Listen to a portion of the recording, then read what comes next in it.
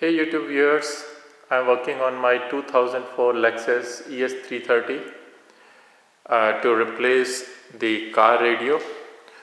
So right now it has the factory stock system, which I believe is Pioneer. It came with the car. There is nothing written on it, so I'm assuming it is Pioneer. It works fine, there is no issue. But I would want to have something that has GPS and all cool features. Under 17, not admitted without a parent. Now playing in select theaters everywhere October 23rd. Here we go, Sam's Club. 2 boxes of 1,000 count premium baby wipes, 2 boxes.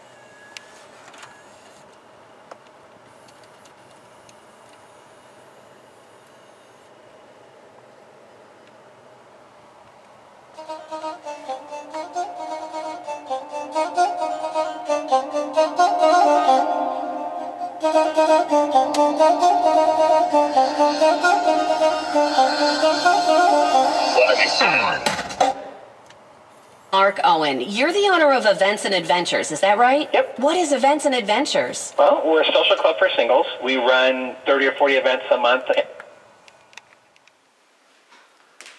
So here is everything that I have purchased for my car. I bought it on Amazon. This one has GPS, DVD, CD, MP3, Bluetooth, all those fancy features, and it came for about like 160 bucks. So this system it looks good. What I liked about it is that from the front side there are nice lots of buttons, so I don't have to really use the screen a lot, LCD a lot. A lot of functions can be managed easily through the front end, especially the volume.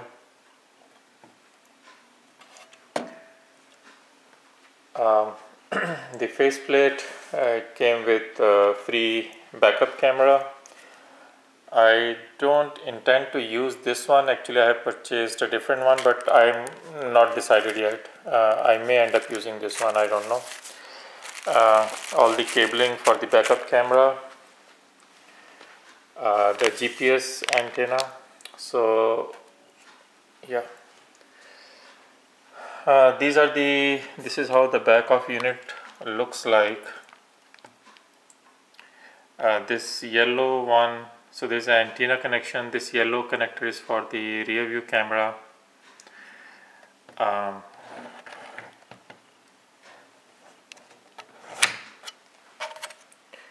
So this is for the preamp connections.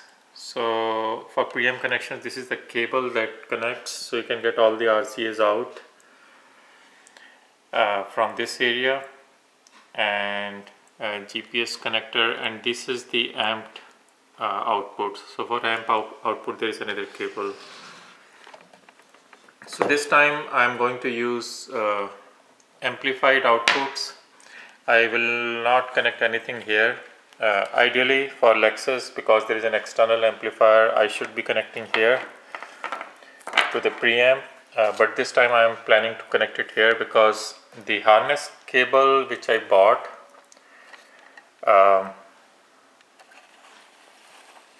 is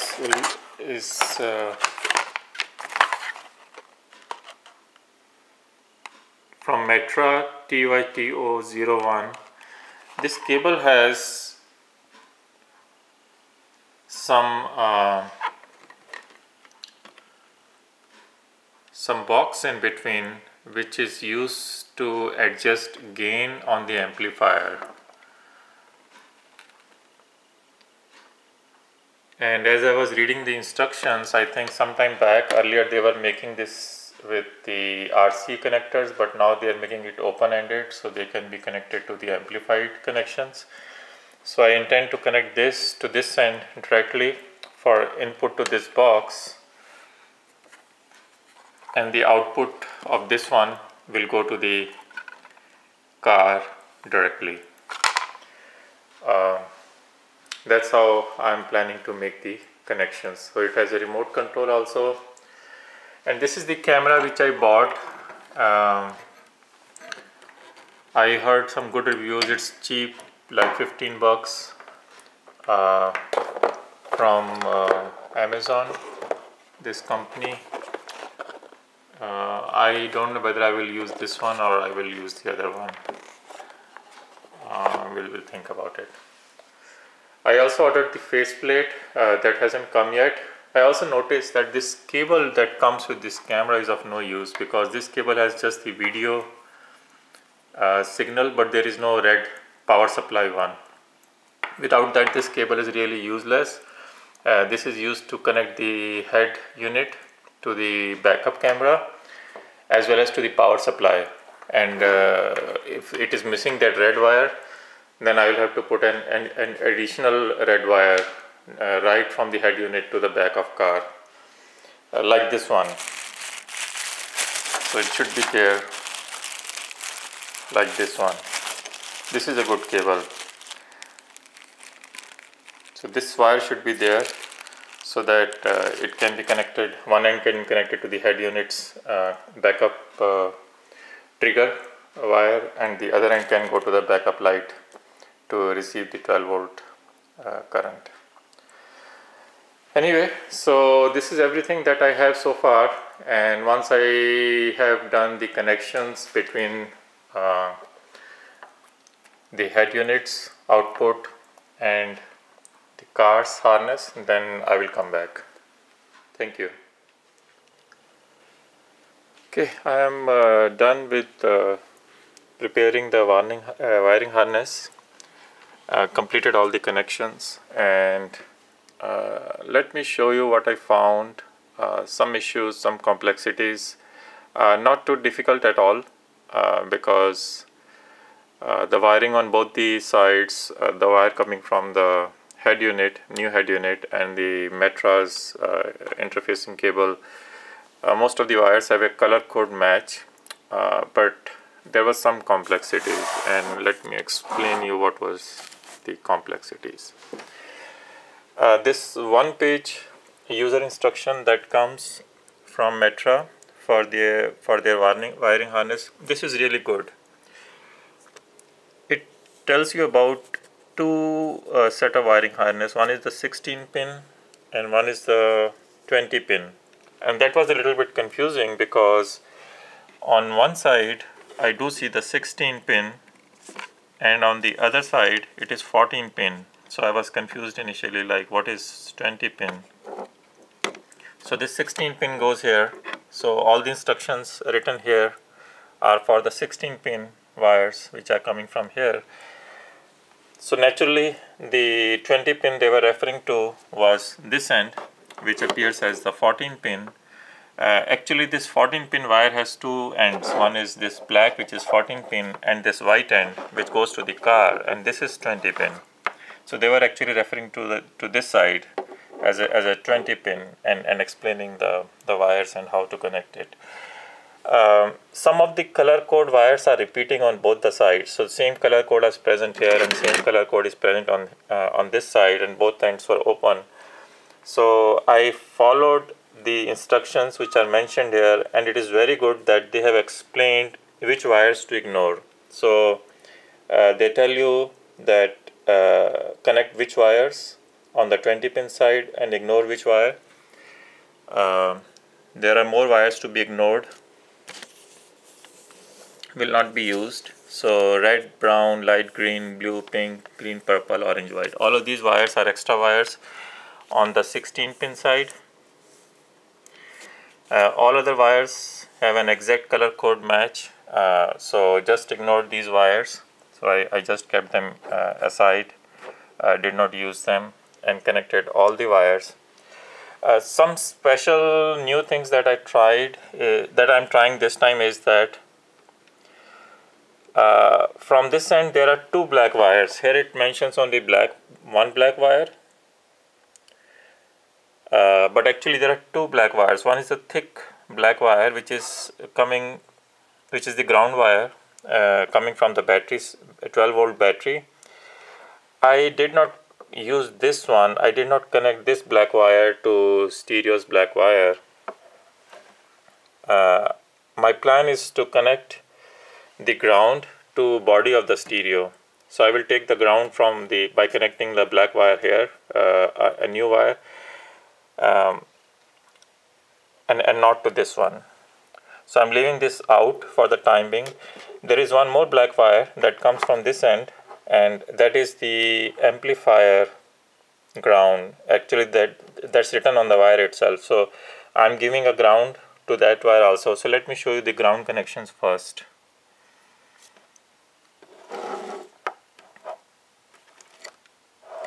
Okay, so this is the black wire with a white stripe. This comes from the car side.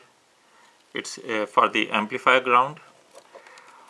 And this wire, along with, there are two ground wires I found coming from the head unit side, this side. One is a thick ground and second is again a very thin ground, and a brake wire.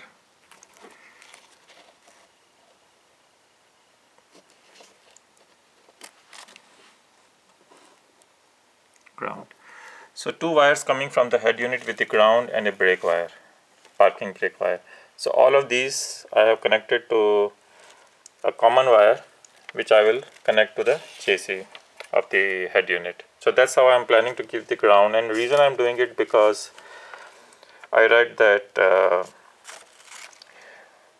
otherwise there is chance to pick up the engine noise, and this way we can avoid picking up the alternator or engine noise. So I'm going to try it. If it works, fine. If it doesn't work, then I will connect it to the black wire. Rest all wires was straightforward, all color codes matched except for one wire which is used for powering the amplifier. This one, where is that one? This one. You see the color code difference. So this is coming from the Metra's wiring harness side. It is the blue and white, which is the universal standard for turning on the car's amplifier, but the manufacturer of the head unit chose orange wire and labeled it as amplifier turn on wire, labeled it correctly but used a wrong color completely, which was confusing. So I looked at the pin diagram, and as per the pin diagram, this is correct. So wire's position is correct on this connector. So I will just go by this. If it does not turn on the amplifier, if I don't hear any sound, then I will check with the vendor, because there is another wire which is blue and white, but it is mentioned as something else.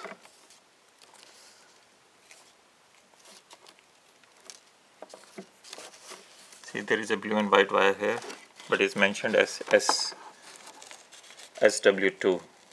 So SW2 wire is a white and blue stripe wire, which should have been used for the turning on the power amplifier, but the vendor has messed up on the color codes.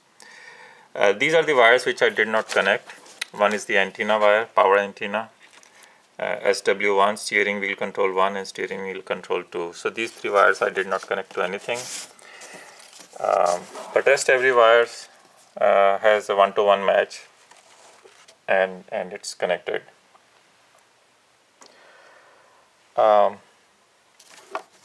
Then there is a wire which is a back wire, pink colored wire, and this wire will be connected to the reverse power supply coming from the reverse side. So that video cable that has the red end power supply, that will be connected to this one, and this connection will happen when I will install the stereo in the car. So that's everything. And one more thing. So there is a blue color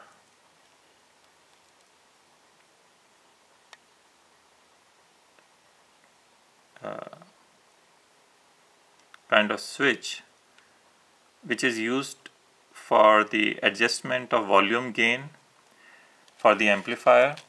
So I will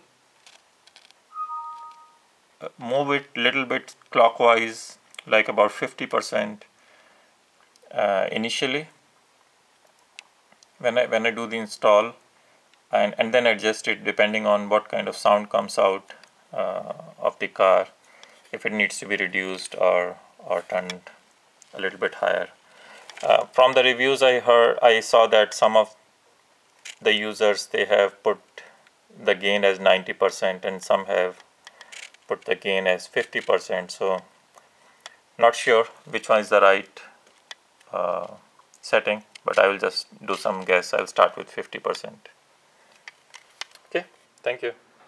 Okay, so as I am still waiting for the faceplate to come, I started working on the back of the car trunk area to figure out how to install the backup camera.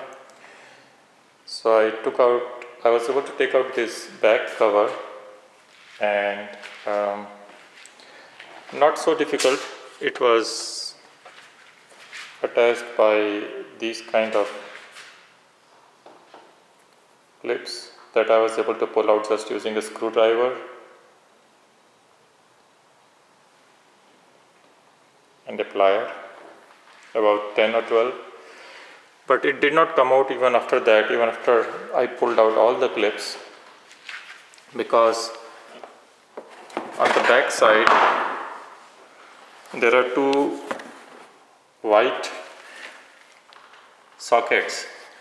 So these sockets keep on holding this cover, and you have to slide it out. You have to just pull it forward. So this mouth is open on the other side. So just pull it out of this mouth. And this lever was already loose. I think it was disconnected from the previous uninstall, so I'm not sure how this is connected. So this could be something you'll have to figure out if you are following these instructions. In my case, it was already disconnected, so this was already loose and I was able to pull it out. Now, after that, I had to pull out this cover from the back lights, license plate lights, and actually if you see, this cover on the back side has 4 screws. So you need to figure out these 4 screws and unscrew them from the back side. You will find these kind of nuts on the back side. Unscrew them, but then in middle of it, in the middle side here, this piece also has a mouth that keeps on holding a plastic clip. I wasn't able to figure out, so I just pulled it and it broke the plastic clip. It's like this. This is the back side. But all you need to do is just slide it out. So I wasn't able to figure it out at that time, so I ended up breaking it. Anyway, so I was able to easily drill 2 holes in middle and put the camera on it. Now my plan is to put this wire in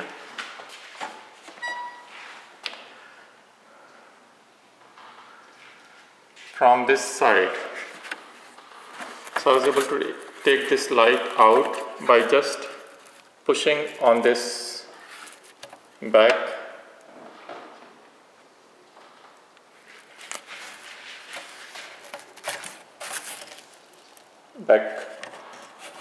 hook or clip kind of thing. So just push it little bit towards the left and this light slides out, which gives you this opening, and I will take the wire in from this side to inside of the trunk and then close it. So that's one end of the camera. After that, I have to attach this to the backlight here, to the back lamp, which is this white light. So once I trace the red and black wire of this lamp, then I will connect the wires to this one. Okay, so it's installed now, and you see wire is in. Not sure if you can see it easily. It's going inside from that light. Light was able to get in properly, and it's hanging out from the other side. And now I have to bring the wire from the front of the car to this area and connect it, and then put the cover back as well as connect it to the backlight.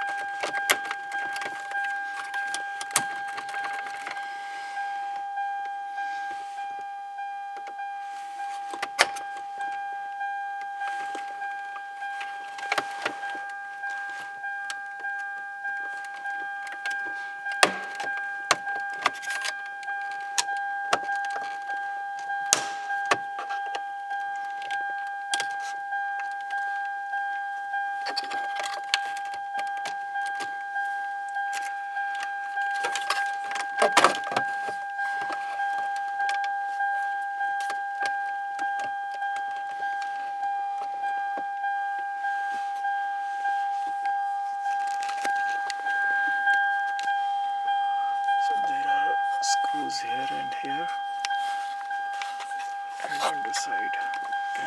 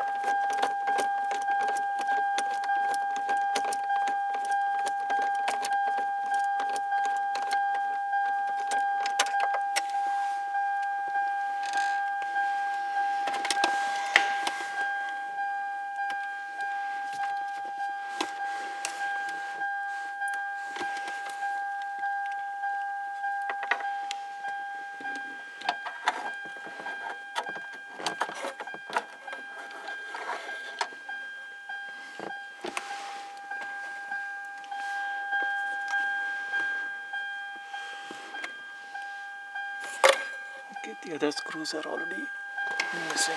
Okay.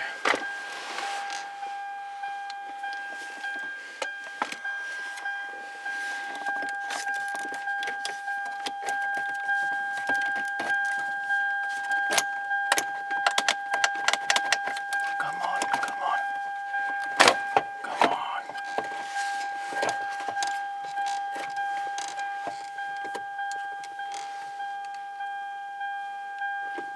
Yeah.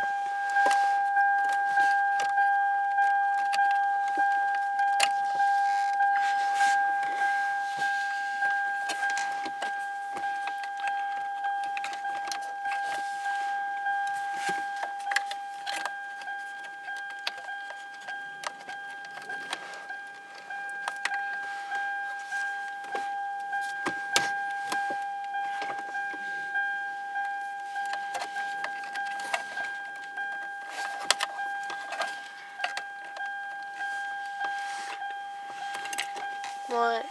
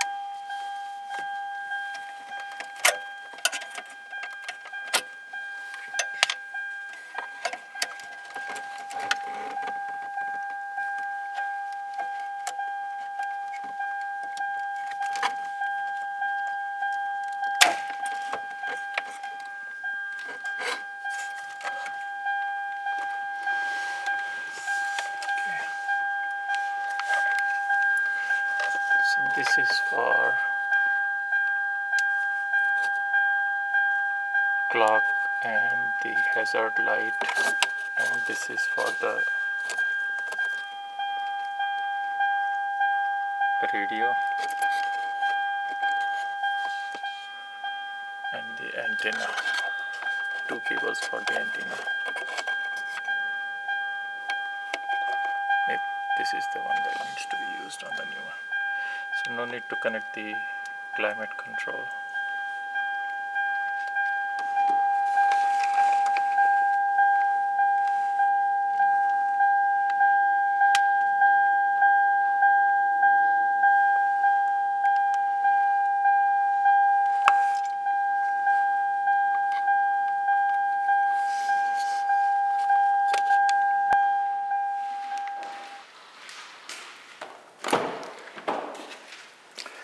Okay, so I started working on the cabling since I took the stereo out, and I did put in the GPS antenna cable.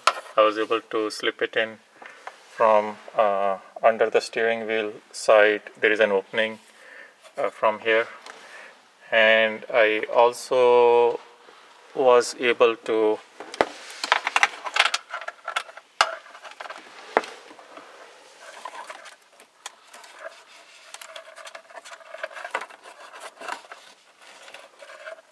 put in the video cable, the rear backup cam video cable, and its red wire.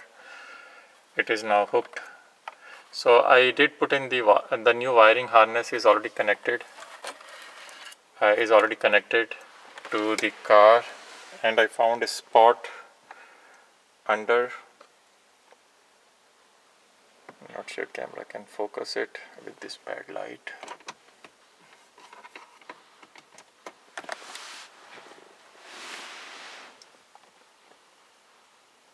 So you can see in that corner.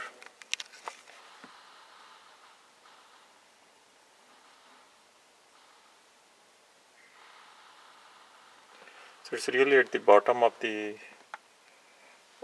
near the gearbox and everything where I found some spots. So I have slipped in that amplifier box there, and the cable connector is coming up.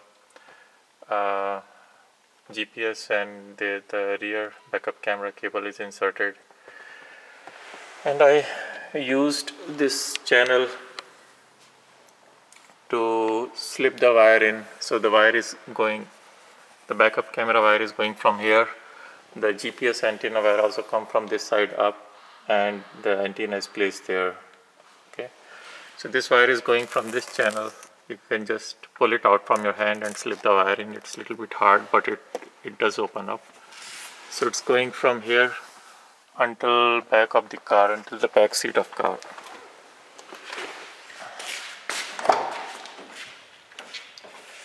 So it's coming here, and now my plan is to pull this seat up. Actually, you can just pull it out and then slip the wiring from this pocket to the back side of the trunk. So once the wire is in the trunk, then I can connect it to the camera. So this way the whole wire will stay hidden. Maybe it's better to use these channels instead, but I never opened up these channels, so I'm not using these ones. Just took the wire from the top side. Okay, so I was not able to pull out this seat. I tried my best, but it seems like it is jammed. So the wire that is coming from the top side that I showed in the earlier scene, I was able to tuck in this space easily, and then brought it here, and then from this side I took it inside the trunk. So it's not completely hidden, but it's hidden from this view. So passengers in the car will not see any wire anywhere. It's neatly hidden everywhere. And on the passenger side, on the trunk side, I took it out from here, brought it under the carpet, and took it up to the panel and attached it to the camera. So now I need to connect this side to the backup light, and this is the camera power supply that has to be connected to the backup light, and that will complete the backup camera installation. And then I can put the cover.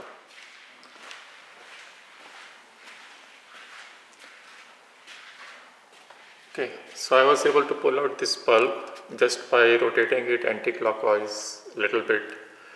This is the backup light bulb, the reverse light bulb.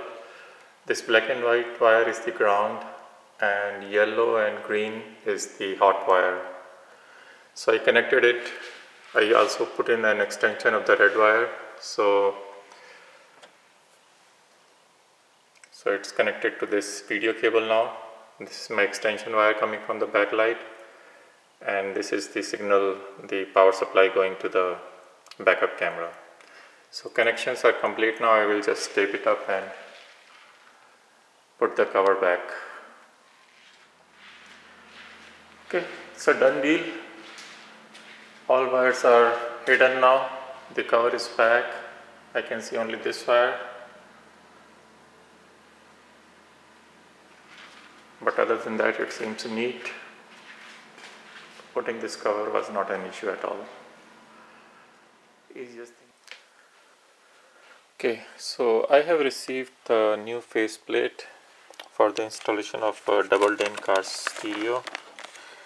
This is from Metra 998158G, and it comes with this extra pocket for single din install also. So this is how the faceplate looks like.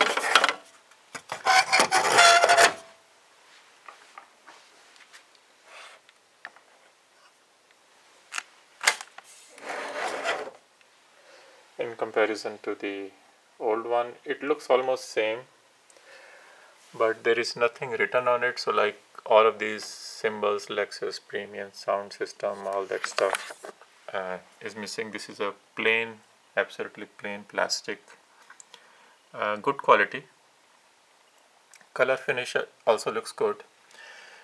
One thing I would like to share is that you need to transfer the chrome from both the sides. So this chrome is still present here. I need to pull it out and transfer. And all of these ducts, etc., the accessories, they were really snap-on and easier to take them out. Nothing difficult at all. There are clips on the side, just need to pull out from those clips. So I need to transfer all this stuff, and it came out with some side brackets also. So now I will transfer it to the new plate and see how it looks after all the transfer. Okay, so transferring the chrome and fitting in all the accessories was not an issue. It was a snap-on, and I transferred these yellow clips also. Everything got transferred easily, but the biggest problem is that these marks shows that the new unit is bigger by this much size. Neither it is fitting from the sideways also it is bigger, and bottom side is also bigger. So I need to cut some plastic out of this this faceplate in order to push in the new unit into it. So it will impact the look of it. I don't know if I can do it cleanly. We'll see. So using the saw, I had to cut both the sides. It doesn't look nice, so I cut this one and this one using this saw, and I was able to cut it, but it made it look so ugly now. I think I will have to hide it by using the front border now. Okay, I have inserted the unit now and kept the faceplate out, the border side out. There is no way it flushes because the body is angular and this is straight. So there are gaps, but nothing more we can do. It's just that these units are bigger in size. But other than that, I guess I am now ready to put it in the car and see how it looks and functions.